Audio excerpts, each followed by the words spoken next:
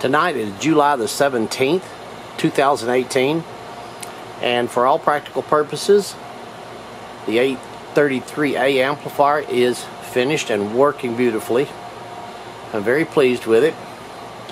Let's see if we can scoop in on it just a little bit. It is not on at the moment, so you don't see the red in the plate, but or the meters or the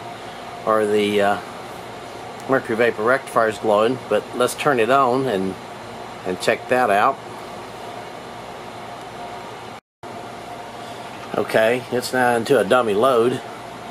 Let's scoop in on the those beautiful mercury vapor rectifiers.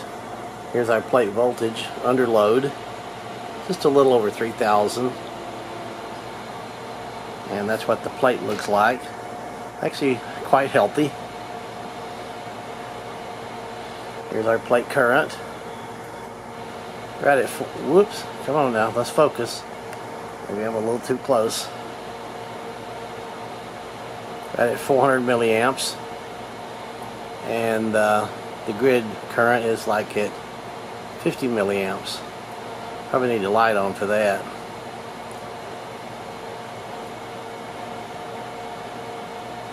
It is behind some screen right there.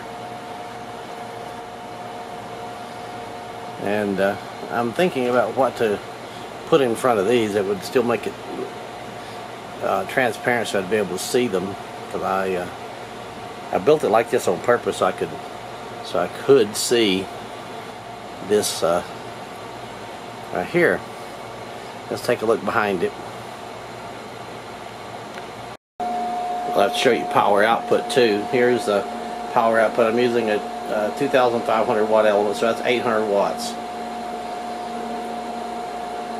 Right on the dot. It's what it looks like from behind. We're not driving it right now. The high voltage is off.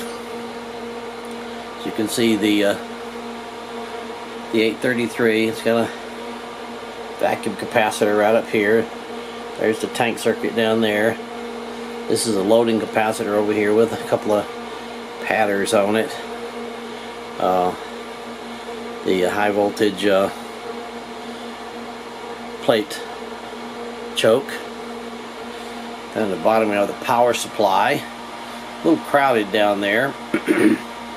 But this first one is the choke, and then behind that is the power transformer, and just on the other side of that is one of the filter capacitors. It's a 5,000 volt 5 microfarad. And down in here, this is part of the grid bias circuit. This little transformer right there is a 10 volt 10 amp that lights the 833. Power supply over here, capacitors over here. They're arranged 6 to a side because this is a voltage doubler, and the filament transformers for the 866s are right there. This is a bias adjustment, and here's the bias transformer. There's really nothing particularly fancy about it. I did neutralize it. I don't know if I'm going to be able to show you that neutralizing capacitor or not. I think I can. We'll have to go back to the front of it. And then, of course, around there we see the 2 meters up there. But it works very well. I'm real pleased with it. It was a bit of a beast to tame. It is grid driven. The gain of the 833A is low. It's something like 34, I believe. I'll have to look that up again to know for sure. But it was a little bit of a challenge to make it not have some sort of squirrely characteristic, but neutralizing it did the job. Let's go back to the front and I'll show you the neutralizing capacitor and how I did it. The neutralizing circuit is, this is a neutralizing capacitor. I've got the power off right now. It's right in here. You can see those 2 cylindrical plates that screw close together. But what you have to do is you also have to put in, right here is an L. There's an inductor right here with a capacitor across it, which is resonant on the 20 meter band. This is going to be just a 20 meter amplifier. I'm not even going to try to to operate it on other bands. But you end up having to make a excuse me, a resonant circuit, and then this is an adjustment right here. Through that little hole there's a trim capacitor in there, if you can see it. You can't see the capacitor, but you might be able to see that rubber grommet. And anyway, you make all these adjustments. Excuse me, you start out by putting it on the workbench, and you put in a signal, and then you adjust this right here to resonance, this L, because the capacitor across it is fixed. And then you start adjusting, and then you adjust this one, or you can set it to about, I found out now, about 300 picofarads, just fixed one. And then you start adjusting the neutralizing capacitor until you get the least amount of feed through. And from no capacitor, from no neutralization to the neutralization level that I've got it, I've got it down 40 dB. What I do is I use these two instruments over here. I've already taken them back. Turn this guy on. You'll see he's set to 14.25 megahertz, which is what the frequency I neutralized it at. And then you watch it up here on the spectrum analyzer, and you start tuning. You can put this to the input or the output. You could do it forward or backward, it doesn't seem to matter. And then you watch the other, like if you put this to the input, you put this on the output, and then you go through the adjustment procedures, and you start out with a full-size pulse, and then you start reducing it as much as you can, and I can get it down 40 dB. And that seems to have very well stabilized the amplifier. I've had a number of QSOs with it, and everybody says it sounds just dandy. So I'm real pleased with it. Not going to go into a great bit of detail. I don't think that there's anything terribly exciting underneath it. Underneath the chassis here, there's a TR relay. There is also a big 50 ohm 100 watt resistor that came out of I don't have it here with me now. That came out of a little MFJ small dummy load that I use. That's about it. It's actually pretty simple under there. I don't think we can look up under it with the camera, but let me get around there and see. Yeah, I was laying on the floor trying to look up underneath the chassis, but there's really nothing much to see under there. It's kind of hard to see anyway. By the way, there is a fan right there blowing straight down onto the 833. That's what keeps it cool. I think you can see that pretty clearly. It's directly above it, and it seems to do a pretty good job. There's another one over here that I don't have hooked up right now. I was blowing it into the cabinet, but it seems to have just not necessary, and it seems to have just added more fan noise. I do have parasitic chokes. This one's for the plate, and this one's for the grid over there. And that's about it. This is where this is RF input, as you can see.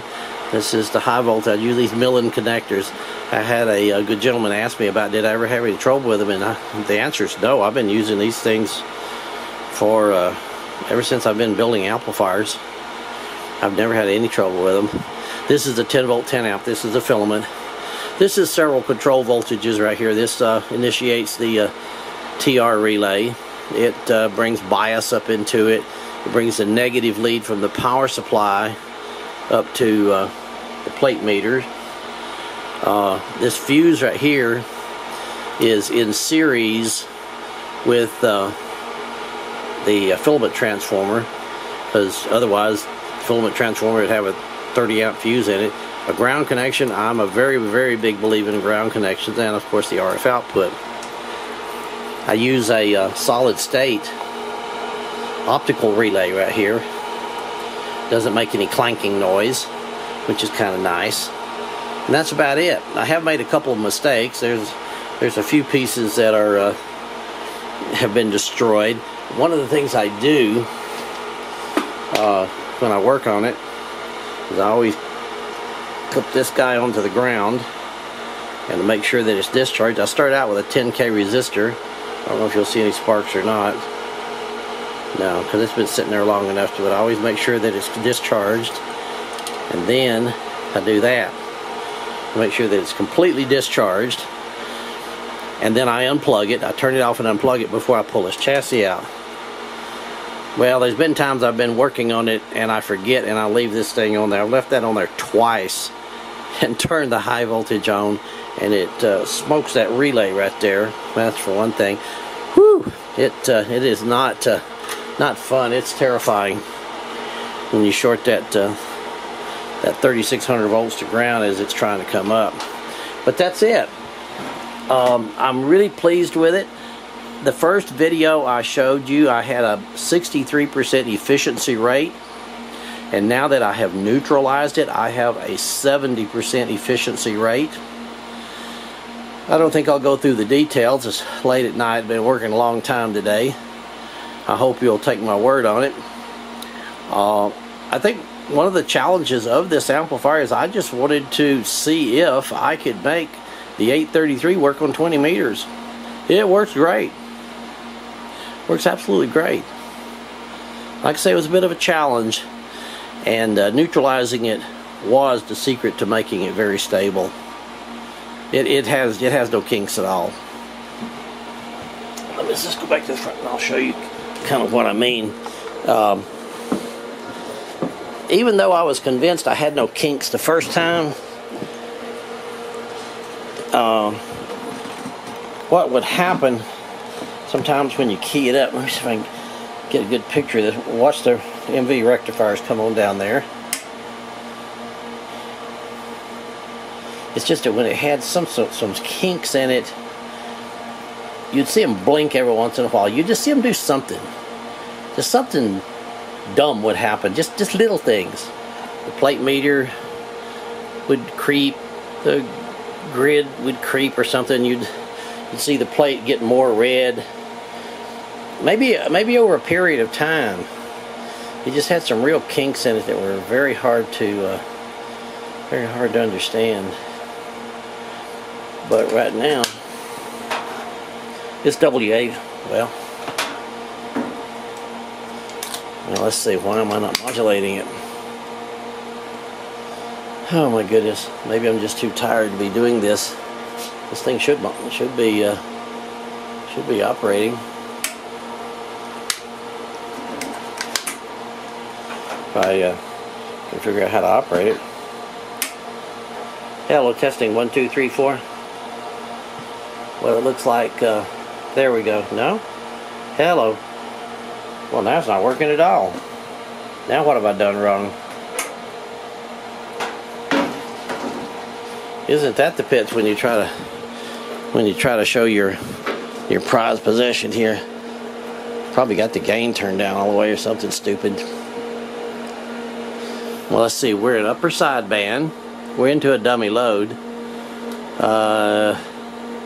Nothing abnormal up here. That was loose. There's our gain. Well, there's nothing to hear. Got our RF gain up all the way. Well, it was working minutes ago. Hello, testing 1 2 3 4. And now I've got no audio at all. I must have a loose connection. Well, I got to resolve that, don't I? Well, the problem is obvious. I pulled this. This goes to the output of the transceiver into the input of the amplifier. I pulled it loose a while ago to so that wire wouldn't be hanging in the way.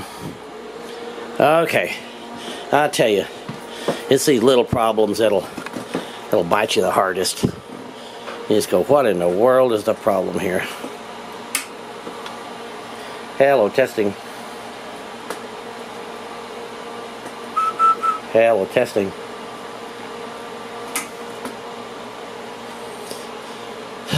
Whatever.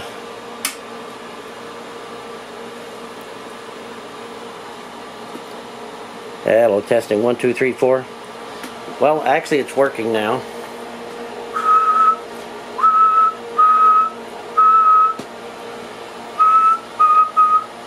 Hello, testing 1 2 3 4. Hello, testing 1 2 3 4.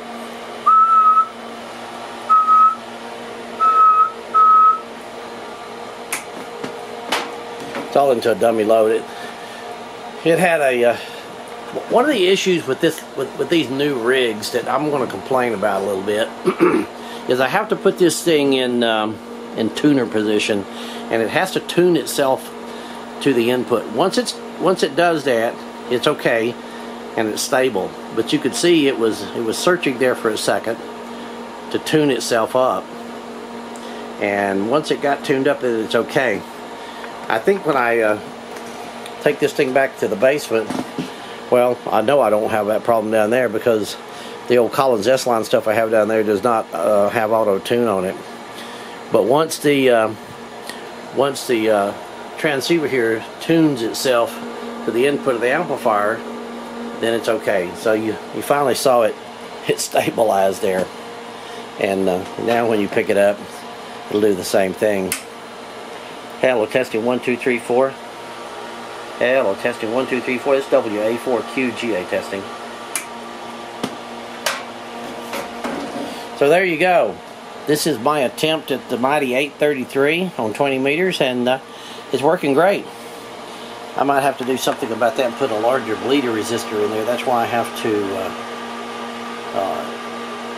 discharge it, so it's still up at 1500 volts. Here's what happens. Here's what you get, and here's the way I discharge it. And you'll see some small sparks. See those small sparks there? That discharges it. And then, to make sure it's dead, I do that. And then I got to make darn sure I don't forget to take this off, because if I key it up with this thing on there, man, that is not a happy moment. So there you go. Thanks for watching. All constructive comments are always welcome in discussions. I hope this helps others in building amplifiers, neutralizing them, whatever. If you go through a neutralizing procedure, I recommend the older books, because all too often some of the newer books are just regurgitations of more regurgitations of somebody that did something back in the 1940s or 50s, if you know what I mean. And sometimes you can glean more from the older books than you can from the new ones.